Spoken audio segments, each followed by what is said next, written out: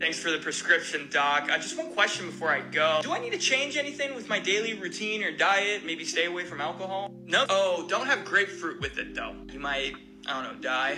Can I ask why? It's complicated and you're not smart enough to remember. You can ask why, and I will answer. So when you take grapefruit juice, it can do multiple things, including blocking an enzyme called CYP3A4, mainly in the gut, and that usually breaks down medication, meaning that with some, like Simva or atorvastatin, when you're taking normal amounts of the drug, it can lead to abnormally high levels in the intestine and therefore the blood. In case that wasn't enough, there's also some evidence that it can block the action of something called P-glycoprotein, which is a transporter that helps some drugs like fexofenadine be absorbed from the gut into the blood. Blocked transporter means reduced levels in the blood. Reduced levels in the blood mean reduced effectiveness. Do you know about these interactions?